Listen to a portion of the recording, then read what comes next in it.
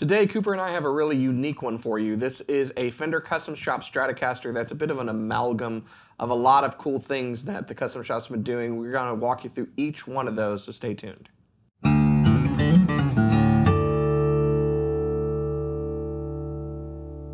Hey, you're watching Alamo Music TV. My name is Chris McKee. And I'm Cooper Greenberg. We're here with Alamo Music Center in San Antonio, Texas. You can find us online at alamomusic.com. If you're new to the channel, make sure to subscribe, turn on notification, and like our videos. If you'd like to support the channel, visit our spring store for our custom designed merch. Also, we got Patreon. We got a cool podcast that we're doing. So we're a media conglomerate. Yes, we're a media conglomerate, exactly. So make sure you check out Fretboard Confessionals wherever you get podcasts. And Cooper, this is a weird one you've brought me today. Yeah. We're just going to talk about this very cool guitar. It sounds amazing, but it's different. It's very different, which just seeing the label when it came in, you know, we've talked about some custom shops recently. Chris put together a really cool list of stuff that's come in from the event last year and the event this year. Seen them trickle in, and we had, you know, the Journeyman 60 Strat and the American Custom Tele. We talked about it in a video linked above, talking about modern versus old school when it comes to the custom shop. This is kind of in this other left field thing that it's definitely vintage, it's old school, but like you said, it's kind of an amalgamation of the 50s. Yeah, and I'm sure they've done stuff like this before, and maybe I'm not aware, but you said something to me as soon as I was like, wait, what's the story on this? You said it was a what? It's a Journeyman? It says it's a Journeyman Closet Classic, 1958. That's like saying, which one do you want, red or blue? Yes. Yeah, it's purple, dude. So if you have watched any of the other videos we've done, we've talked about that there's basically these different relicking tiers. Yeah. There's Time Machine, which you don't see very much anymore, but that is basically built just to the spec of a particular year with no aging. Yeah. It's like Marty McFly went back in time, got it, brought it back, and then sold it at a guitar show for lots of money. That would be Biff, actually. He would have done that. Biff, dude. Yeah. Anyway, so that's what the Time Machine is. The Closet Classic is similar. There's some aging. It's basically a guitar that wasn't played much, put away, put in the closet, and has yellowing and patina, but not wear from playing. The Journeyman has wear from playing. Like a well-cared-for guitar from a musician that really loves and takes care of their stuff, but is just going to pick up stuff on the journey, so to speak. Yeah. And then you have your Relic and your heavy Relic, which speaks for itself. But this being kind of a blend is different. And I think when you get a custom shop and it's not one that you spec'd out, that's where the booklet comes in handy, because I opened this up and I wanted to see the specs, so there's a lot of stuff going on here. By the way, we've said this before, if you ever see like on the used market, you're at a guitar show or something and they have a custom shop Fender, if it doesn't have this, it should have this. It should have this. Just saying. Which is cool because right off the bat you got your COA signed by Ron Thorne. If you're a big Fender fan, you know the name, but it's just cool. You know, we do all these Fender classes and stuff. There's so much about the custom shop, and Ron Thorne, being kind of the mastermind and the director of the custom shop. Ron's and all a that. good guy. But then you also get your full-on spec sheet, which came with this guitar in a very cool tweed case that's lined with some crushed red velvet cake. And so we got the limited 58 Strat, and it says JRNCC, Journeyman Closet Classic, aged Sherwood Green Metallic, which is just a cool color that we don't see often. Yeah, it's a very cool, like pewter style color. Yeah, and it's also with that knocked down finish. The Sherwood is available not with this level of relicking, but you can get a mod shop in Sherwood. I think it's a really cool color, so check it out. But it says 58 Strat, and then right under it says base model 56 Strat. What's going on here? Okay.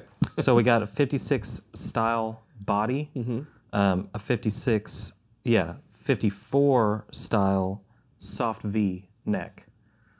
It's not soft, nor is it a V. It threw kind of both of us. Now, I've been looking at it, and there's the start of a V right here, and then it really wears down. Yeah. But the finish is worn down, and it's interesting.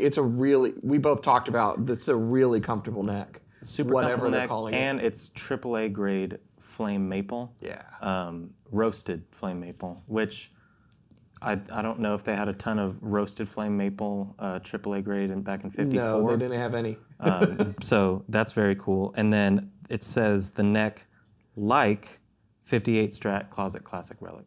So what I think we're assuming here is you got your Journeyman Relic on the body, you got a Closet Classic Relic on the neck, but you also got a lot of wear up there. So it's like the front of the neck relic and the back is Closet Classic. Well, the back has some just wear to it. So, you know, you've got the finish. It's super smooth right through here where you would typically play, which incidentally is how my Strat is satin finished on the back.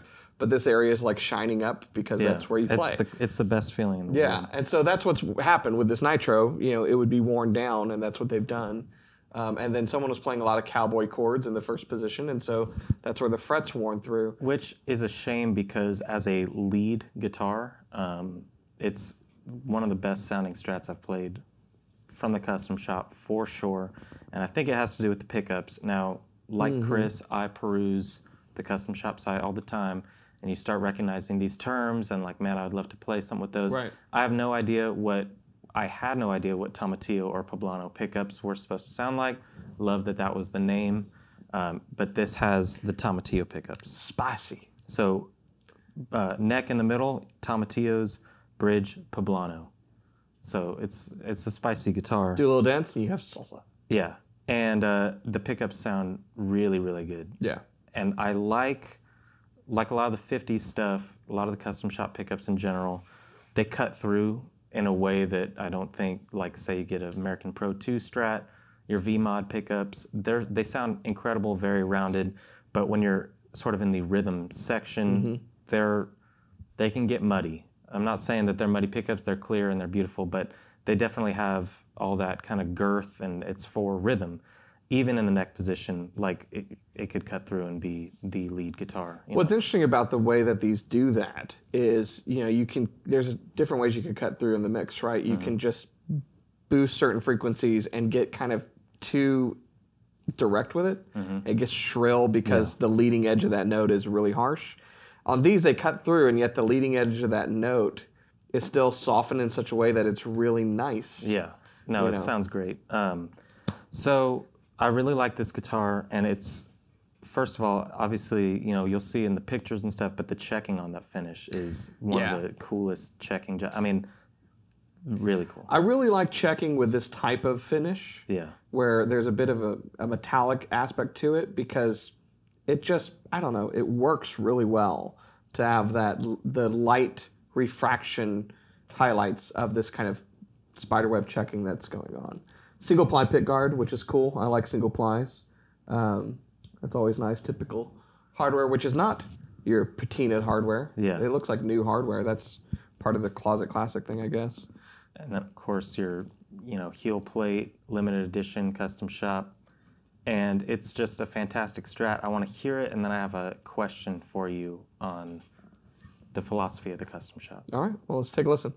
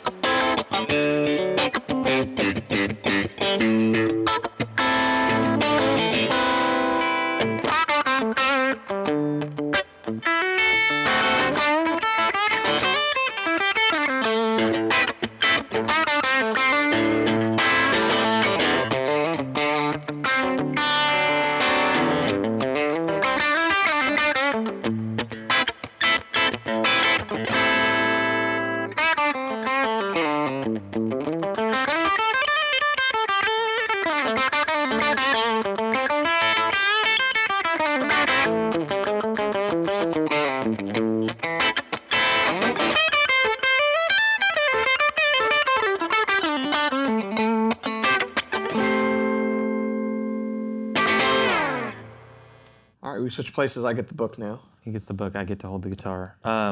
So Smells like pleather. I love a good plev, dude. Playing it through the Hot Rod Deluxe, clean tones, because something about 50s Strat and the clean kind of sound. You think Buddy Holly for me, just really nice, clean stuff. It feels great. And then on the Blues Junior, because we've been using it, because we still waiting on tubes from Slovenia. So you can drive a Blues Junior a little bit. It's not like the overdrive channel of the Hot Rod Deluxe, but we've talked about it before. Turn that master down, turn the channel volume up, and throw the fat switch on. Right. Really nice, kind of good tube breakup sound. You had to give a little overdrive on this. Now, my question for Chris is the Custom Shop for guitar players to spec out their dream guitar, or is it for talented builders to put together something that I don't think many people would spec out like this? Yes. So it is for both. It's a good question, though, because here's what I'll tell you. The builders in there, and a lot of people at Fender are Fender guitar nerds. Yeah. Just like we are.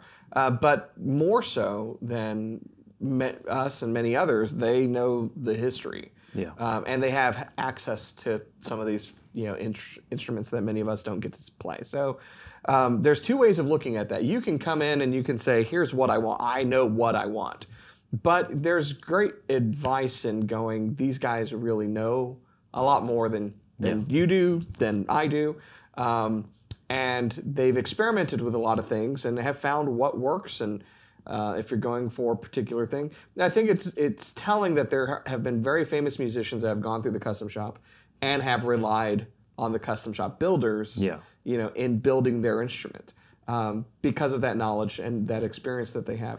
So something like this, it reminds me of something that artists used to do back in the day, where their guitars, famous guitars, would be this amalgam of this body's a 56, this neck's a 57. This pickup is from a 61, this is from a 57, and this is from a 60.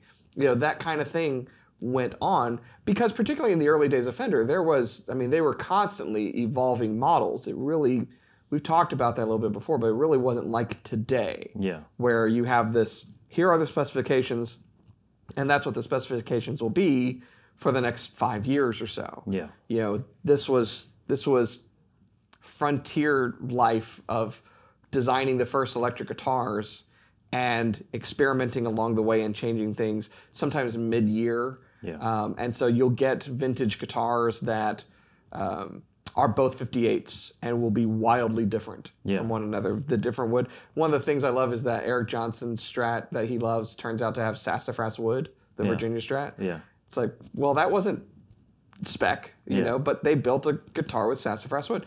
And so the custom shop guys know these stories, they have access to these instruments, and when they're building something like this, they get to go, what would be really cool? Yeah. Let's put something together. And what I like about this versus, say, building your own, is they will come up with something that somebody probably would never have going down checking boxes on a spec sheet put together. Yeah. And the world's a better place for it. Yeah, that's the thing. I mean, I think about how many people are able to put their hands on a 56, 54, 58 Strat and then know, okay, I want this part from the 54, I want this part from the 56. And for me, it says on, you know, on the label on the box, it says 58 Strat. So immediately you think, okay, all of this is to spec 58, and not until kind of diving in would you learn. And then I always say, you know, I like a thick neck on a Stratocaster or a Tele or whatever. But I could never know enough to say I want the 54 soft V. Right. But now, knowing it, now I'm going to say, well, I really like that 54 soft V, you know. And this is the difference between hands-on and experience versus reading specs. A lot of people would go, I don't like a V-neck. Yeah. You know, I remember the first time, I was very opinionated about the thickness of necks. And the first time we got a 52 Tele in, and it had that U-shaped neck, and I was like, oh, that's going to be terrible. And then I put it in my hands, and I was like, oh, this is awesome. Yeah. And it helped me gravitate to, you know, different shaped necks than I'd previously experienced. The other great thing about this is I would argue that a guitar like this is better than just a 58 clone or a 56 clone. Yeah. To your point, how many roasted AAA maple necks were they doing in 58? None. Yeah. That's awesome. It looks awesome. It feels awesome. You can talk about the fact that roasting wood or doing any kind of torrefaction is going to make it more stable and lighter and more resonant. But even if it's just on looks alone, you know, you've got that without doing a tint or something, and it looks phenomenal. Yeah. So, yeah, I think it's a better guitar. Okay, here's my hot take. I think for the most part, going to get killed. The guitars that the Fender Custom Shop makes based upon vintage models are arguably better than most of the vintage models that are available on the market. That's my hot take. That's a hot take. Well, for one, some of those guitars are just bad guitars. Yeah. Okay? There was a lot of inconsistency, and there were really amazing guitars, and there were some bad guitars. Two, a lot of them aren't original. And Joe Bonamassa had this take once about like taking guitar apart and putting it back together how many times just to make sure it is all original. Like, that's not great. Leave the guitar alone. Stop taking the neck off. So, yeah, I feel like we've got manufacturing processes down. We've got the hindsight and experience of, you know, decades behind these builders, you know, their knowledge and their experience. And what they can put together, pulling from history, arguably makes a better guitar than what we have from history. So, and it's cheaper. It's an expensive guitar, but it's a lot cheaper than someone's beat up 1960s. Like, we've been to guitar shows. You find some 69 post CBS beat up guitar that was put through a fire or drug around, and it's got mix match parts, and people want 10 grand for it. This is a better guitar. For a concrete example, recently a fella came into the store with a 58 Strat. Beautiful guitar. It had some chunks out of it, but it was awesome to see. He didn't let me touch it. Totally fine. Just seeing it was very cool. And then he was very proud of the price that he got it for, and it was a 5-digit number, that didn't start with 1 or 2, you know? But I think if you're a collector, it's one thing. Yeah. I think if you're a player, it's another. One of the things that people don't often talk about in regards to vintage instruments is the degradation of the electronics. I've pulled pick guards off of vintage guitars, and because they weren't functioning, and wiring has rusted. Yeah, there's rats in there.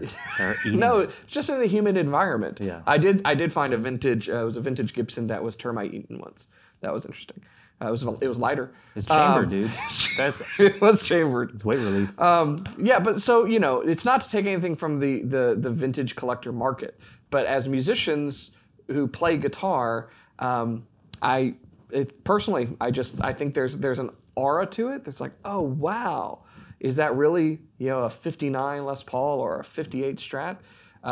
But consistently, I find these custom shop creations, and the manufacturers would probably love me saying this, are usually so much better than a lot of the vintage stuff I've played. Yeah, it's a brand new guitar. Yeah. But it's made to be played. Bobbins haven't, or the wiring around the bobbin hasn't rusted or anything. Yeah, it's great. I did think that it was worth it to show this one, and we're probably going to have to do a bunch more kind of one-off custom shop stuff. As they trickle in. Because we're going to see a lot of cool stuff, and I've looked at the list, and they're all really unique. And That's why I selected them. We get this opportunity to go through, and I was like, these are cool. Yeah. Let's get these. Yeah, and so we talked about, we had those custom tellies. Those were NOS. Mm-hmm. I mean, like a brand new guitar made to be brand new guitar, and they were super cool. And then comparing it to, say, the 52 telly or something, they're such different instruments, but they're all great. And I know some of the stuff that's coming through. Very excited for it. So we're gonna have to find new ways to talk about custom shop, and it's gonna be fun. But this one is on the site right now because we do have it, and it just got here. AlamoMusic.com. It's a brand new old guitar. Brand new old. Yeah, it's perfect. Take advantage now. I got another hot take for you on vintage instruments. Just to make sure that people hate my guts when we're done with it. What you got? Physics don't change. The physics on a bench and the custom shop now are the same as they were in Fullerton back in the 50s. And, one could argue, oh, well, the wood's older, but not necessarily. Yeah. And so, hey, all I'm saying is if they could build a good guitar back then, they could build a good guitar right now. And if you stop romanticizing it, you could get a better deal on a better instrument. So. Yep. That's good for me. And vintage prices go, no one listens to me. It doesn't matter. It's whatever. But yeah. So if they want information, they go where? Which you got to go to website is it? AlamoMusic.com and keep updating, keep refreshing the page because we got stuff coming in. It's slated to be here, slowly through the next few months. This one's on there right now. A couple other strats and I think a telly. They're going, but hopefully as they go, we'll get new stuff in. It's going to be great. There you go. And remember, at the end of the day, best guitar in the world is the one that you're playing, new or old, whether it's something that you just bought or can finance your child's college education.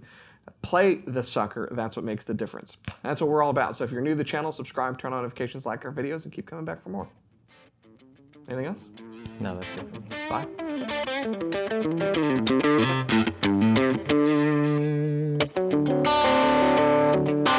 Bye.